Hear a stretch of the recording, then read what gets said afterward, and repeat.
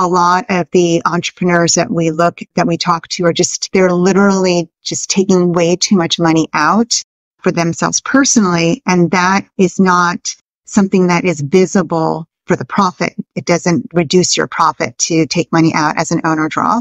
And of course, everybody needs money. You want to make sure that you have enough money to live on, but you might have to budget, or you might have to make some changes. You might have to budget in your personal life, you might have to budget. I'm going to change that and say you have to budget in your personal life and you have to budget in your business. You have to understand those things.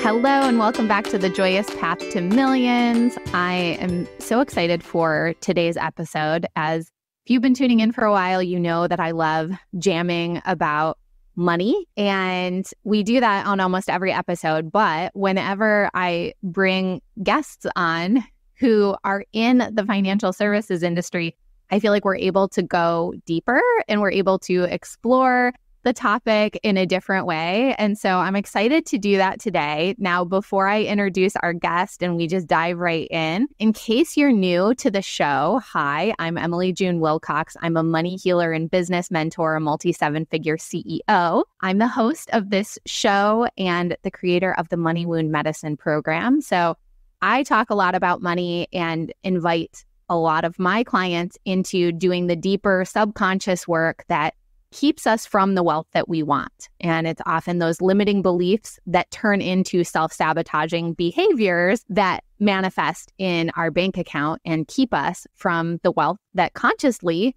we are desiring. So that's a little bit about me. And I have Natalia Zacharin. Is that how you say your last name? Okay. Exactly. Perfect. So Natalia is on the show. And could you just start by telling us a little bit about who you are and what you do? Sure. So my name is Natalia. I am the owner of an accounting firm, and we specialize in accounting, bookkeeping, payroll, and CFO services. So that's where we start with the analysis and the review of the actual, how healthy is a business. And we've been in business since January 2019. We already have a team of 7, soon to probably be 10 this year. We're growing rapidly. And I'm a single mom. Started my business in my 50s. I turned 50 the year I turned 50, so I'm never too late to start. Yeah, that's one of the things that I actually really love about your story is you lost your job during the pandemic or kind of got demoted. Is that right? And then that started this entrepreneurial kind of side hustle? Yeah, so I got demoted prior to the pandemic. So we didn't even know the pandemic was going to happen. I saw it. I was with the company for about 6 years. They were making a lot of changes. They were acquiring other companies. They were getting rid of people. I was very close to the CFO that was there. And when he left, my entire trajectory in that company changed dramatically. And I was very upset about it, like anybody would be. I felt like it was a personal attack because I worked so hard and I really loved being there. But honestly, looking back on it, and even when it was happening, it was just not my place. It was like the universe was pushing me out, and it was time for me to learn something new. So I couldn't find another job. It was really difficult. I needed money. The new salary that they had given me in 2019 was not even enough to cover my expenses. And it was on poverty levels for a family in my state. Oh my gosh. They were trying to make me leave. And I had just met someone that said, hey, he's a business owner. He owns a tax firm. He said, why don't you start your own business? And I thought he was crazy. And he said, I was like, in what? And he said, accounting or bookkeeping. And I had no accounting experience. I was invoicing clerk at that job. And before that, I was in sales. So I had no idea. But I figured I'll just teach myself and I'll grab a few clients and just make some extra money and on the side. And it started blossoming. It sounds like it's easy now, and it blossomed. It was a tremendous challenge and a huge journey. But now I have a multi-7-figure firm. So it's only... Oh my gosh. I'm obsessed with this because I feel like 99% of people would not have done what you did. Like the courage that it takes to start a business is so high anyway. Then add on top of it, you're midlife, you're a single mom. So it's not like you have this financial runway or a partner who's supporting you or something where it's like well, I can take my time and figure it out. So that's already like, we've got two really scary things stacked on top of each other. And then, oh, by the way, you started a business that you actually like had to learn a new skill in order to monetize. I mean, that's incredible. Have you always been like a risk taker like that? I look back and I'm like, actually, I've done a lot with my life, but no one ever told me I did. And in fact, I got almost like the opposite my whole life. Just whatever you did, like people were like, oh, don't do that. That's not necessary. Oh, well. So I never felt like I was particularly intelligent. I didn't feel like I was smart. I actually almost felt like I was lazy because I think that those words came out of the mouths of like my parents sometimes, maybe less my parents, but definitely when I was married, my husband, which is part of the reason why we're not married.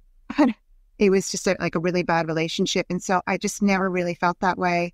But when I look back, there have been a lot of times where I had a lot of grit. And when I wanted to get something done and I didn't give up, it would happen. Mm-hmm. And I just felt when I started this business that I just didn't have any other choice. And maybe that's even better because when you do have a runway and a second income coming in, you relax a lot more. So when things get really hard, you don't necessarily keep going after it because you have choices, you have options.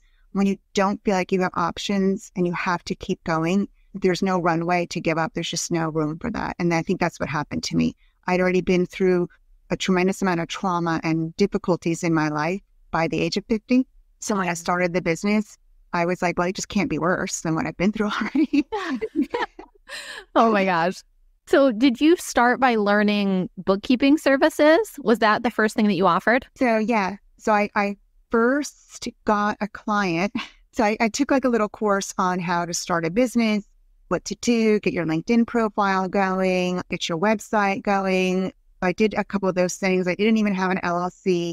I signed up for QuickBooks as an accountant. I went through all of their training, their pro advisor training, and I sent out my first marketing campaign through email for all of like my LinkedIn connections. And someone called me on that first campaign. And I was in a panic. And I went through because the little course I took had the questions, like the discovery questions. Yeah. And I went through I literally read them through. It was just on the phone. And he said, I need you now. And I said, great. Can I have your credit card number? And he gave it to me. And I got off the phone and I don't know what to do. I don't know what I'm doing. I don't even have a proposal or an engagement yet. Yeah. I have no idea. So the accepting of the money forced me to figure it out. Yeah. It's just, it forced me to figure it out. And I undercharged tremendously and missed the whole aspect that this accounting needed a tremendous amount of cleanup. I think I worked an extra 45 hours without being paid for it. Yeah. I didn't know any better. But all of that is a learning experience. You just learning. So anybody starting, you're going to make mistakes. And for sure. And your prices are almost always going to go up. I don't know anyone who looks back on their journey and is like, oh, I overcharged at the beginning. No, you always undercharge and that's okay. And in a way, it's actually fair. It's not even an undercharge because they're taking a risk on you and you're figuring it out. And also, you're not charging them what they really should be paying. And so it works. And you're probably not even worth the amount. Obviously now we charge a lot differently, but I don't think that my value as the knowledge that I had was capable of charging what I charge now. So you grow into that and you keep changing and it keeps morphing. Yeah, absolutely. So you went from having your first bookkeeping client, and now I know that your suite of services includes kind of fractional CFO services and all of that. So just walk me through kind of how your skill set continued to expand. I'm guessing you started attracting clients that needed a larger scope of work. Yes. So it was really interesting because I had some kind of sales background and been a very long time ago. This was probably 15 years prior to this that I had a sales background. And I just knew that the more people I talked to, the more opportunity I had to close a client. So I would talk to everybody. Someone would come to my house to fix something. I'd be like, hey, do you need an accountant? Do you need a bookkeeper? And stand in line at the grocery store hey, what are you up to? So I told all of my friends, told everybody I absolutely knew, went on Facebook and joined a bunch of entrepreneur groups and tried to help out. So first of all, it's just selling and doing everything that I possibly could to get my name out there. And as I was doing that, so I got one client in January. I think by August, I only had 4. It took a really long time to figure out how to sell and close. By that time, I thought I had 4 clients. I can't even make my mortgage payment. However, I'm a single mom. I'm still working full-time and commuting. And doing this, it's making me crazy. I'm not doing, at this point, I got to the point where I'm not doing well in either.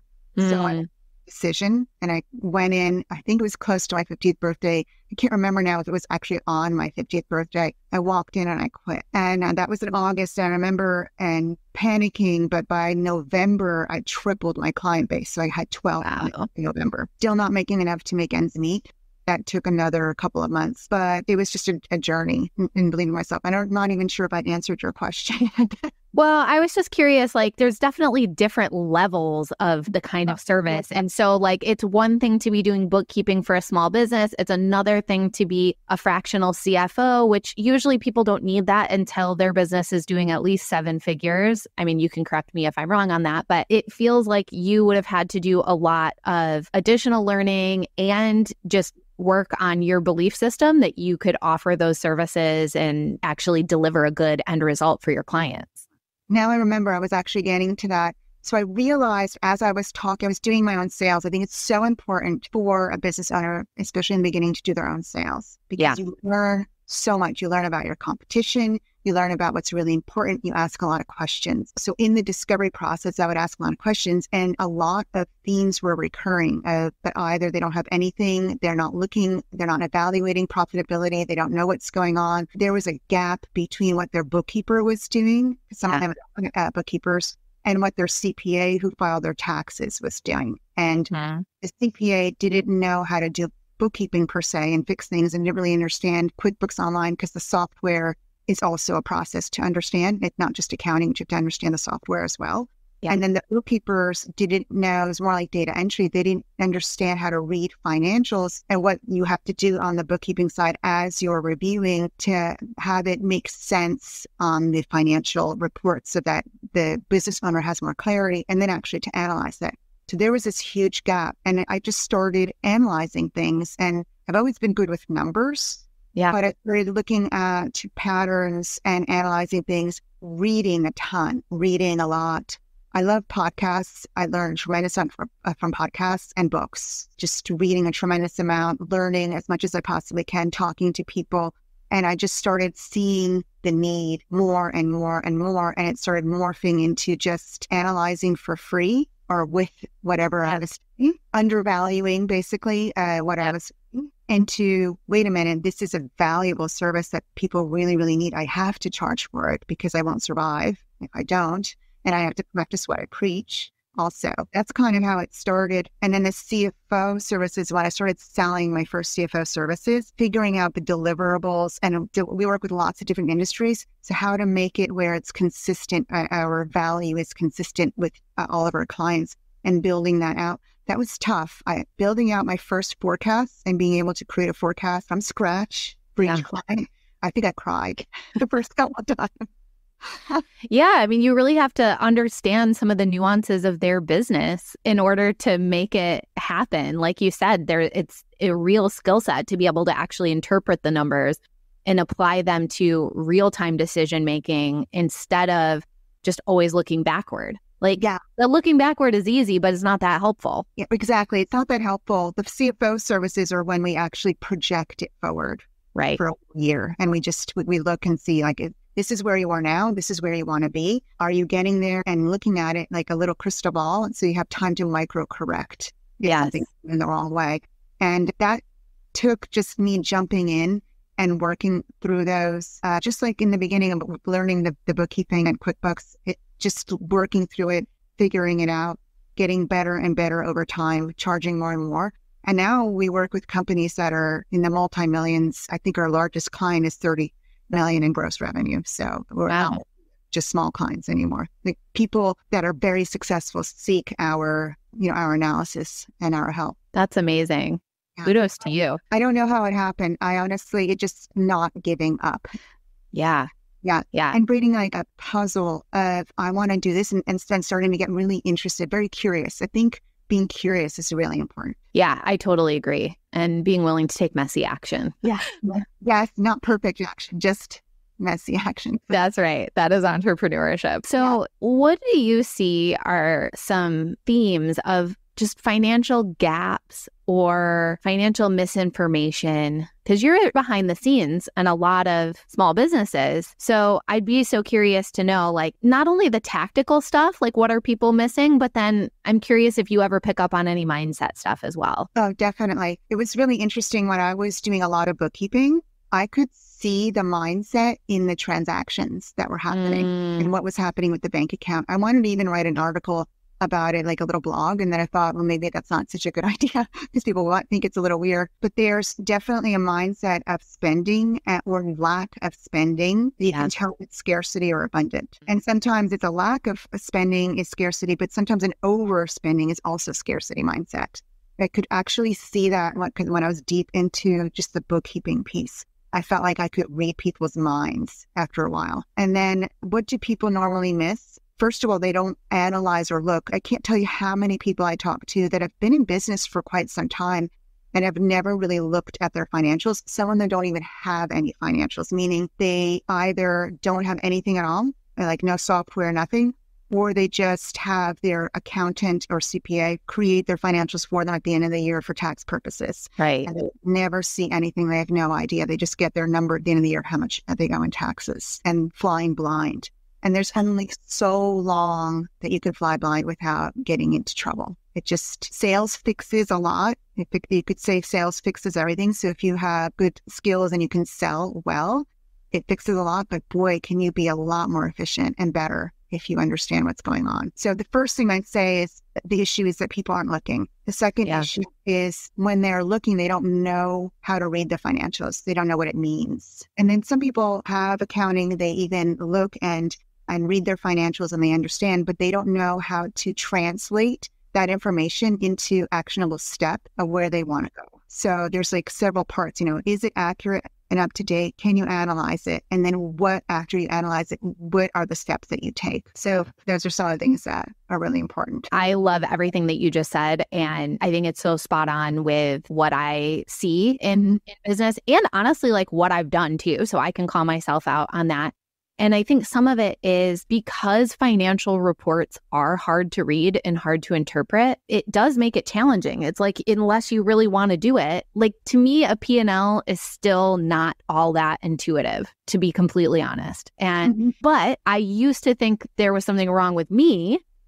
And when we started just working with a fractional CFO in our agency and saying like, can we see the numbers this other way? And like building out custom reports that again could be more forward looking, then it changed everything. And so I would just encourage everyone listening. It's like, if the standard reports in QuickBooks don't do it for you, that's okay. Like they're kind of not meant to in some respects. And it's really like taking that data and turning it into something useful. And that's what we do with like on the CFO engagement. We take what QuickBooks has, but it's not enough. So when I'm analyzing, I could just analyze QuickBooks, but I use several different reports, not just the P&L, but I look at the P&L by percentage. I look at the year. I look month to month. I look at lots of different variations and the balance sheet and the cash flow statement also. Yeah. But when we are building out like a real CFO engagement, we're taking lots of different pieces and then we're translating all those numbers and taking ratios and percentages and subtractions. And so we're finding that like the different metrics, the KPIs, revenue is one of them, profit, gross profit, net profit. Those are all standard metrics. Then there's metrics that people don't think about, which is like, how efficient is your business with people? The payroll ratio, the revenue to payroll ratio is really, really important. The cost of goods sold, like where should that be depending on your industry? Where should you be? And with cash in the bank, because having profit and having cash in the bank, those are two completely different things. I think cash flow is so critically important. And I've seen with some of my clients even where it kind of catches them by surprise. Like, oh, all of a sudden it's like there's a cash roll shortage, or, oh, we've got to run payroll and there's not really that much in the bank, and they're not sure why that happened. And it's because they're not looking at their cash flow. And so it's like, yeah, on paper, the business is healthy, but there's also the timing. of when the money has got to come in and when the money has to go out. So would you say that's something that you often see when you're engaging someone? Yeah, I often have clients that come to us and say, I made my profit and loss is showing I made a big profit, but I have no cash. I don't know why. And the answer is because it's not going to be on the P&L. It's going to be usually on the balance sheet.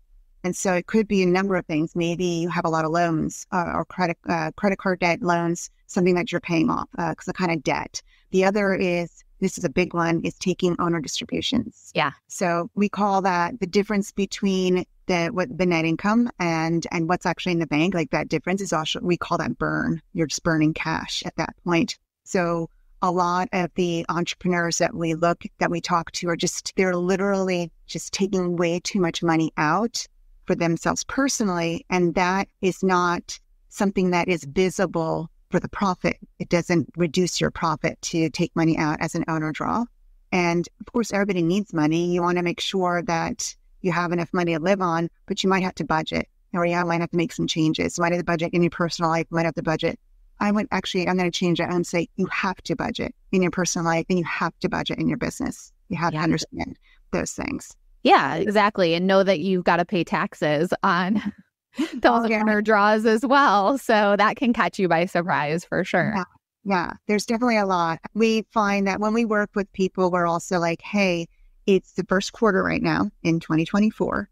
Start stocking up cash now. Don't wait till last quarter. Having 3 to 6 months worth of expenses is really important.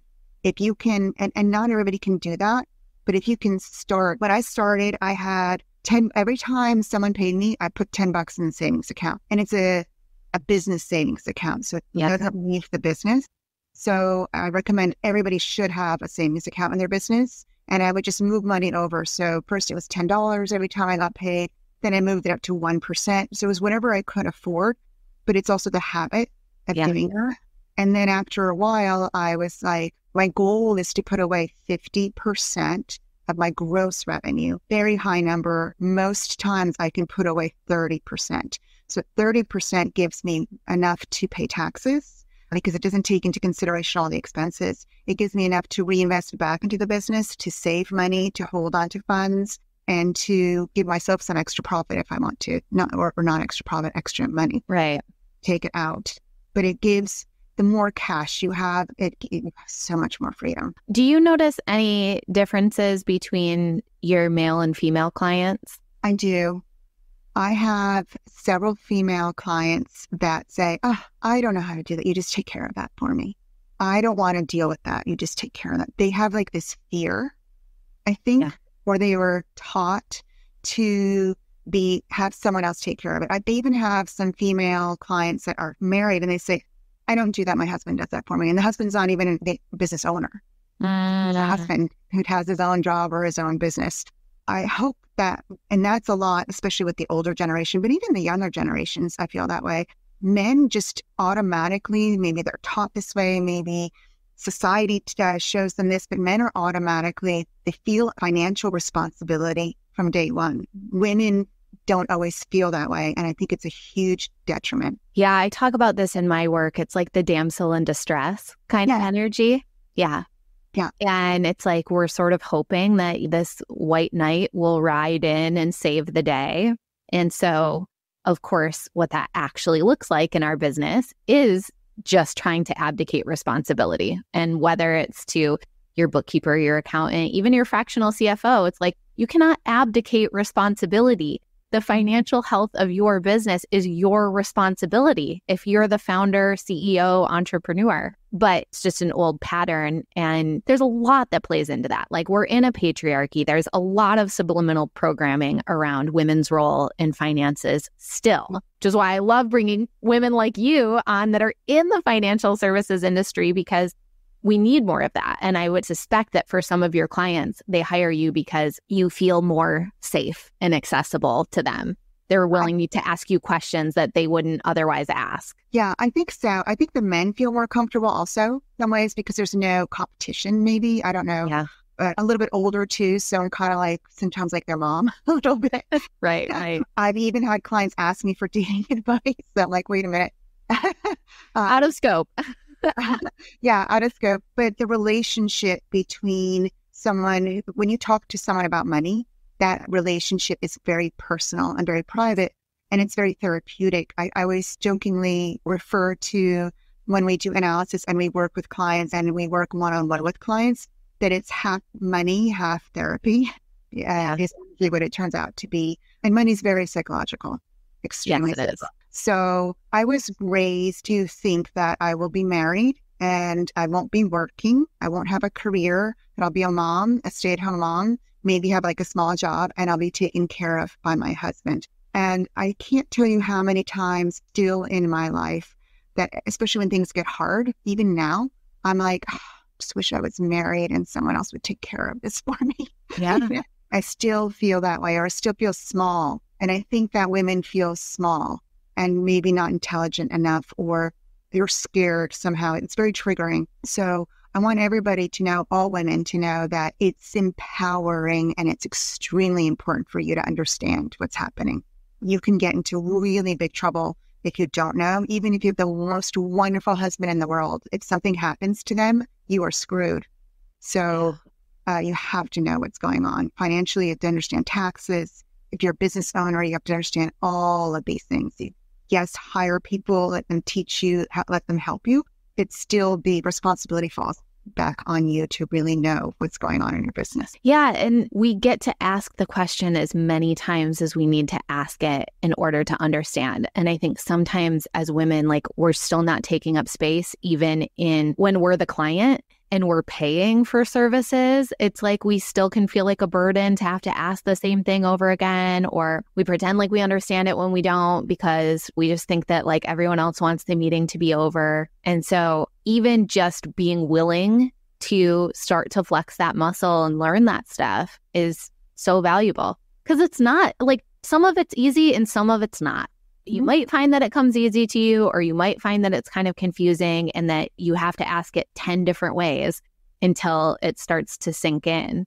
I definitely encourage everyone listening to, like, if you don't have people on your financial team, to start assembling that team in some way, shape, or form. And obviously, depending on the size of your business, it's going to look different. But then also make sure that when you're with those people, like, how do they make you feel? Like, I can just tell Natalia that, like, you make your clients feel good. You make your clients feel empowered. But I know I've had scenarios even where the people on my financial team were like wonderful, loving people, but I was still projecting and working out old stuff. And it's like, I would come to the meeting feeling like, is daddy going to be mad at me? Yeah. And so I let myself kind of like work through that and like reparent myself. And then eventually I was like, okay, I'm just really done with this feeling. Even though they're not doing anything, I'm just going to seek out a different provider that doesn't trigger me in that same way. And I have had people tell me that sometimes their accountant makes them feel small, or makes them feel dumb,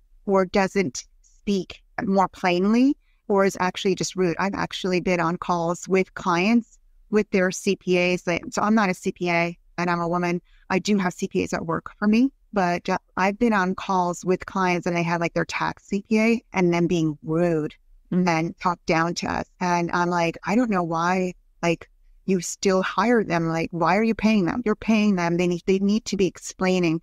And I think that part of that is like an old way of thinking of, let's keep the whole accounting and tax situation under wraps so we seem even more valuable. And I think that's the way it was done in the past. It's all like, smoke and mirrors, taxes. And taxes are complicated enough. You don't even need to have that attitude, because if you're a business owner, you should not be filing your own taxes.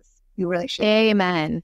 Yeah. I'm shocked. Like, we had some friends who were running a small business and the husband was like using TurboTax for multiple years in a row. I'm like, what are you doing? Because in my opinion, when I look at what accountants charge to file a business tax return, it's really not that much. It's really not that much. Like, a lot of times it's like around $1,000, and you'll find some for more, some for less. But it's like, even if it was $2,000 or $3,000, I just feel so confident that my CPA can find something in my return that's going to save me $1,000 or $2,000 or $3,000, that it's a wash. Like, there is nothing about it that feels like a difficult investment. And then you've got somebody else signing off on it. Like, what if you jack up your own return and then you're on the hook or you get an audit or something? Like, it just blows my mind that there's anyone out there that would even attempt to do it on their own. I don't know why you would want to. It's totally worth the cost. Like you said, it's worth the peace of mind. We get a lot of clients because they're going through an audit. So they find us and we help support them. And there have been it's sometimes horribly messy. I had a client that didn't file taxes and didn't have any accounting for 5 years.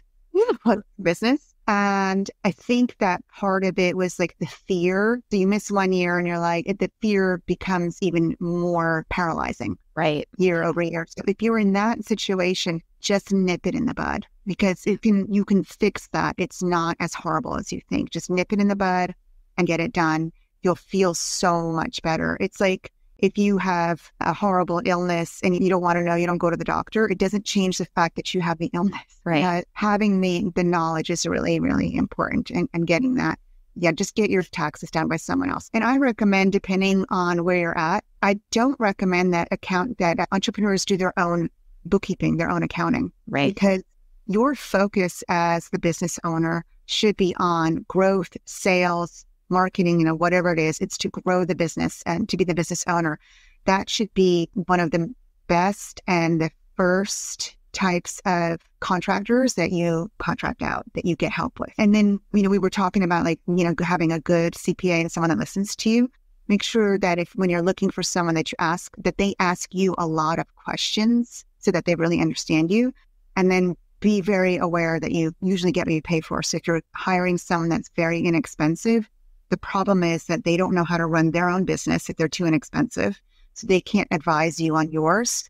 And they won't be able to give you the time and the energy because they're going to be inundated with too many clients. And so it's just not a good business model. So you're now running a multi-7-figure business. You've got employees on your team. What has changed for you? What have been some of the surprising things that, I don't know, lessons or things that you feel that you didn't think you would feel you've reached this level of success? So I think that when you're first starting out, it's a matter of just survival and making money. And then once you hit your first 6 figures and you're starting to get comfortable, it changes from needing money to bringing value. When you're getting closer to 7 figures, it changes from bringing value to your clients to still bringing value to your clients and bringing a value and building a culture and a team and supporting families and supporting a community. And so for us, the business is now an entity all in of its own. It's more important than me personally sometimes. So it's very hard to make some business decisions. Like for instance, if someone is just not being effective and they're not doing their job well, it is really important to get them out. And as a person on the personal level, it's hard. It's hard to fire someone or hard to, put them on a performance improvement plan and criticize what they're doing because we're all people and you want to be good to people. That's the hardest thing I feel that all of my clients have also is understanding who should be part of your team and who should stay and who should go. And sometimes they're wonderful people and very effective, but your revenue can't cover it either. Yeah. So understanding that the business is more important than that decision for that one person makes it a little bit easier. So for instance, if I have someone that is not as effective, it's affecting everybody else and affecting our client and their businesses, their families, their employees, affecting every single employee that's in my business. I've seen businesses that were too slow to let people go when their revenue tanked. And then they risk everybody on the team because the businesses might go out of business. So you really have to make decisions according to that. I really believe in the energy of money. And I know that's probably something that you work on as well, my energy of money. So when I'm feeling overwhelmed or it's not going well or we're not growing for some reason or we lose a bunch of clients or something happens, I make an effort to donate money. It's the opposite of what most people do. So when cash is tight, I send more cash out into the universe. Yeah.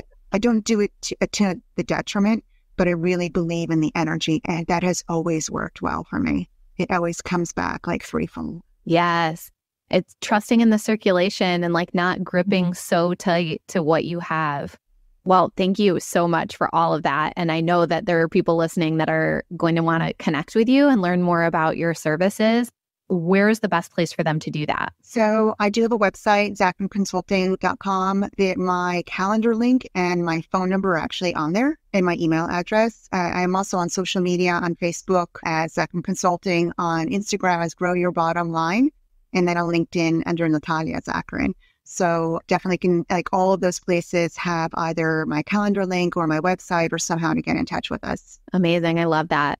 So as a final question, what does it feel like for you to be on your joyous path to millions? I feel in some ways, so entrepreneurship is definitely a roller coaster, and there are a lot of high highs and a lot of low lows, and that's normal. But there's a tremendous amount of freedom. And it was a completely different way of thinking than being a W-2 employee. There is no roof and there's no ceiling, right? There's no ceiling to how much you can make. And so if something happens, for instance, my car died the first year, and I was like, oh no, I can't afford a car payment. And my boyfriend at the time, he's still my boyfriend, but he turned to me and he said, that's just one client, just close another client. So it's a matter of thinking very differently. And then the freedom of now I can take care of myself. I can take care of my health, which I couldn't do before. I can travel. We're virtual. The whole team is virtual. So I can give back people their flexibility in their lives as well as have one and work from anywhere. So it's been an amazing journey, and looking back and being so grateful. Like, I can't believe how far we've come and how many people that we've helped and we're able to continue to help. It's been amazing. I love that. Thank you so much for sharing. Thank you for being on the show. I'm going to be in touch with you because I have clients that are looking for your services. And to everyone listening, thank you so much for tuning in, and we'll talk to you soon. Thank you. Cool. I loved jamming with Natalia. I actually just sent her 2 email introductions. So it's always fun when I find someone that we can do business together as well. Her Instagram tag, again, is at Grow Your Bottom Line. I'm on Instagram at mmakesmoney. So please tag us. Let us know that you listened to this episode. Here are my top takeaways.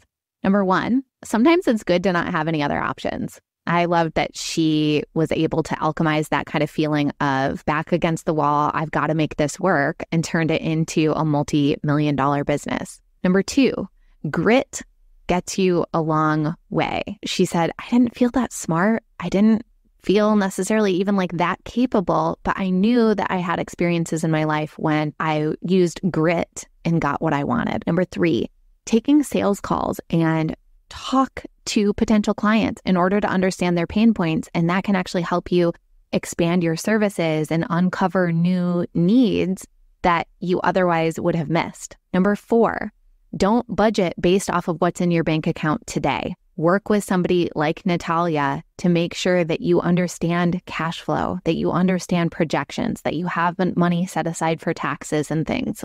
It's something that a lot of multi-6 and 7-figure entrepreneurs aren't doing well enough. And it's time to get somebody on your team to help you out with that. Number 5, your money wounds are showing up in your bookkeeping. I loved how she talked about she could see whether they were in scarcity or abundance just from their expenses and how they were spending or their lack of spending. And she felt like she was reading their mind just going through their bookkeeping. Those are your money wounds, and they're showing up in your business. They're showing up. Of course they are. So let's heal them together. If you haven't joined Money Wound Medicine yet, what are you waiting for? There's wealth that is waiting for you that you are repelling and sabotaging because you have unhealed money wounds. We can heal them together. We can alchemize your wounds into wealth. And it goes so beautifully along with you taking strategic and tactical actions to grow your business. It's a beautiful companion to that. So as always, appreciate you so much for tuning in, and I'll see you for next week's episode. Listeners like you have made this a top 3% global podcast. So thank you so much for tuning in. Please like, subscribe, share, and leave a review. I also love hearing listener feedback, so feel free to slide into my DMs on Instagram at mmakesmoney. If you would like to explore hiring me as your money healer and business mentor, hit the link in the show notes or head to explore.emilywilcox.com. Until next time, I'm sending you all the magic money vibes on your joyous path to millions.